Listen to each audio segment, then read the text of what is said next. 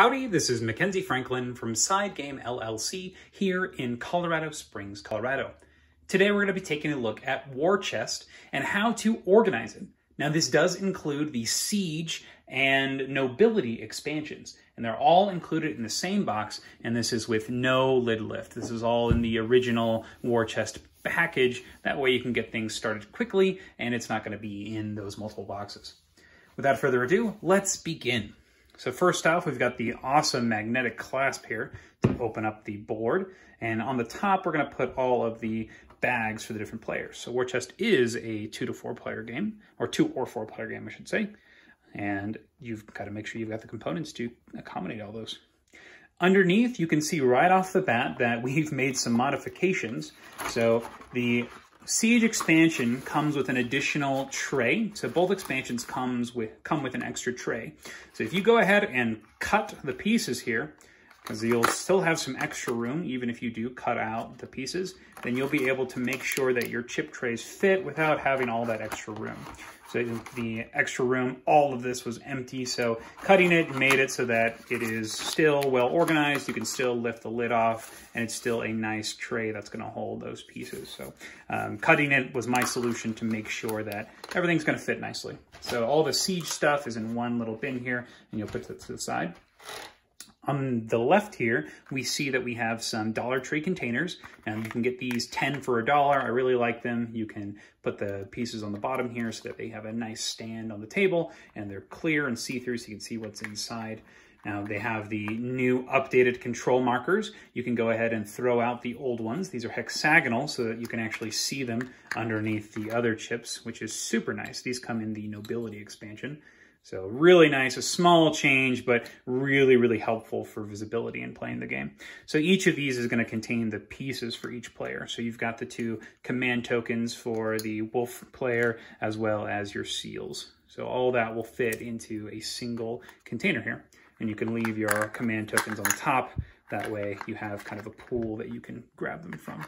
So really nice, small container, fits perfectly for everything here. And the same thing is going to be said for the other container, but this is for the Raven pieces, so all the blue characters things. In addition, on this left side, just in a simple plastic bag here, you're going to have all of the decree cards, and in addition to the unit cards and the formation cards. So right now, if you've got the token, this is the flip to see who goes first. So that's in that bag because you do use it every game. You've got all of the unit cards here. Pretty nice.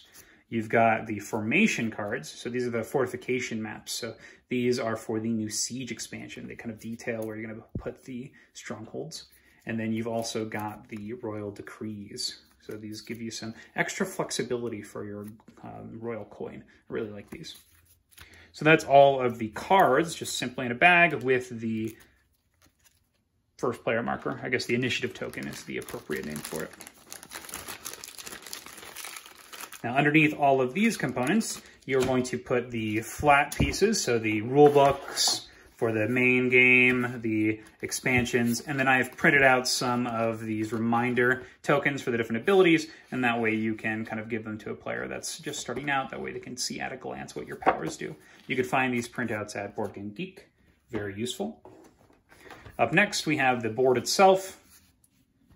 And on the bottom, we have a full chip tray. So this one, you do not need to cut. This comes in the base game or in the Siege or Nobility expansion. So really, you just need about 1 2/5 of these chip trays to fit everything.